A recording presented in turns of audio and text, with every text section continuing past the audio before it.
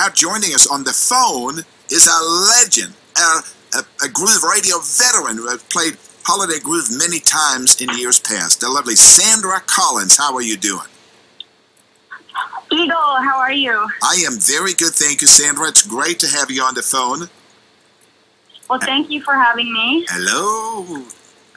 Can you hear me okay? Yeah, we hear you okay. I'm a perfect. big fan. I have to say I'm a big fan. That's Joe Kim Garreau with us in the studio, and he's talking about you, Oh, Sandra. Wow. Oh, my gosh. I was just listening to your interview. Awesome. So, Sandra Collins, if you're not familiar with the name, is sort of like in the class of Paul Oakenfold, Christopher Lawrence, Doc Martin. It used to be Christopher, Sandra, and Taylor were always doing things in the past. Oh, right. And that was many years ago, but Sandra Collins, you're still making music, and we're going to be listening to some of your new music right now. So talk to us a little bit about what you've been doing as far as recording records, and you have a few records out on different labels, I think. Oh, right. Okay, so I've been on a writing spree, I guess, since 2016. Right now, as you know, about 4 that came out on Perfecto Black last month. Tomorrow I have a release coming out on Stripped Recordings. It's Sleepless Nights, and that is with the UCP guys and Berlin. It's Kemp Starr, Charlie Ravens, and there's a remix by Mirko Niemeyer. I'm trying to get all these names right.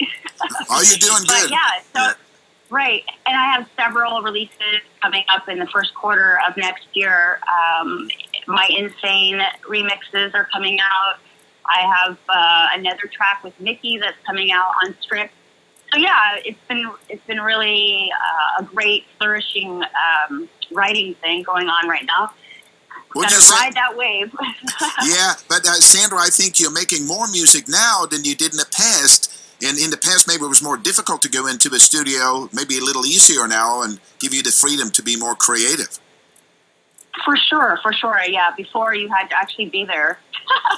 I had to fly somewhere to meet up with the producer and be in the studio, press it to record, all that stuff. And now we share ideas online. We send things back and forth. And yeah, it's a lot easier. But at the same time, even if it was easier 8, 9 years ago, I probably still wouldn't have been writing. I had a huge blank spot in my writing career, but since 2016, I've been very inspired again. And so that's what I'm focusing on mainly right now. Very cool. So who is your collaborator, Micke, the guy that you made the song for with Perfecto Black? Micke is somebody that I've known for about 20 years, and he was the Buzz in D.C. You remember the club Buzz? Uh-huh.